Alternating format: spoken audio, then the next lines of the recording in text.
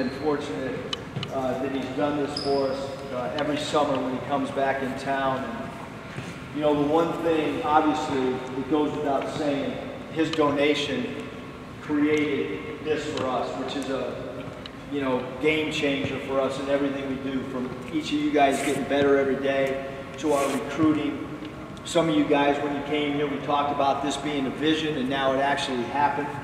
And so, to me, the coolest thing is, you know, during an NBA season, when we were making our run last year, you turn around in the locker room and we're celebrating, he's right there with us. If you go back and look at our video of some of the highlights and stuff, to see the passion and the excitement for you guys that he had.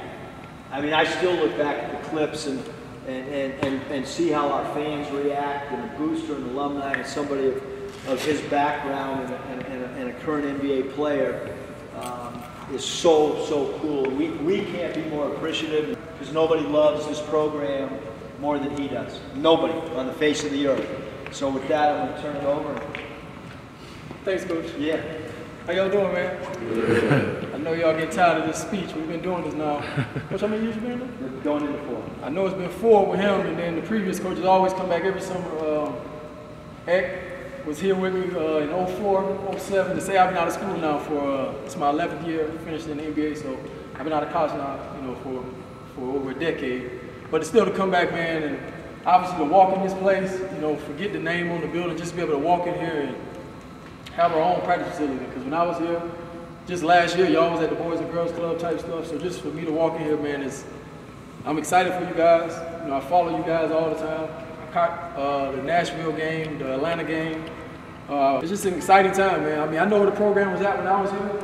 I know where it dipped off to when I left, and I know where it's at now. And I follow you guys, like I said, when it was down. So I'm not a bandwagon guy. I've been with you guys the whole time. I'm just excited just to be around the NBA, man, and just to hear them talk about Nevada now, like they're talking about UCLA, like they're talking about Duke, like they're talking about North Carolina. And it's just, you know, all the hard work you guys did. We talked last summer. Everything we talked about, you guys came in and did. You guys shared the ball, played hard, played well, and it was fun to watch. You know, so with that, I know you guys got, you know, 3 guys here that tested the draft, you know, coming back on this year's season. Last year was a little bit different because, you know, you guys was, I won't say the underdogs, but you guys didn't have the name, or people didn't expect. Only coaches expected what y'all was going to do. The outside people didn't. So with that, every game next year is going to be totally different. In the season, like, make a statement. Let them know that last year just was not a one-year type thing. Like, y'all going to do this over and over. And for the guys that want to go in the NBA, like I said, I finished my 11th year, and last year probably was the toughest year mentally more than physically, because I was in New York.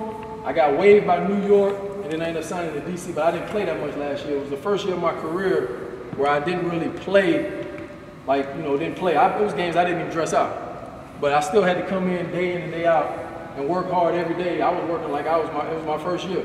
Coming in early, getting shots up. I was never one of those guys that, like, man, why am I doing this in my 11th year? Like, because you just never know, you know, what kind of obstacles you come across in your career. And for you guys, you know, you guys want to get to the NBA, but it starts with the team. Like, if he averaged 25 and 25, I'm gonna tell you right now, y'all don't make the tournament, that 25 is worthless. Like, that's the way the league is going now. It's all about winning. It's all about playing team ball. You got guys in the NBA that's averaging 6 points a game signing for $80 million. Like, it ain't like you got to average 30 or 40. They're looking at it like, who can come in and be that piece, who can fit. Not who's gonna shoot the ball 25 times or who's gonna shoot the ball 30 times. So to say that is, I mean, you guys go out there and play your games, but winning is going to take care of it all, man. You guys do what you guys supposed to do as a team, the rest of it's going to be history. Like, when draft night comes, when your time comes, it's going to be right there. So don't think you guys got to go out there and do more than what you got to do. Like, if you guys win and play together like y'all did last year, I mean, the rest will take care of itself. And I mean, like I said, I can't say how proud I was of you guys last season, man, just what you guys did for the university and for yourself, for you guys, for yourselves and whatnot. So.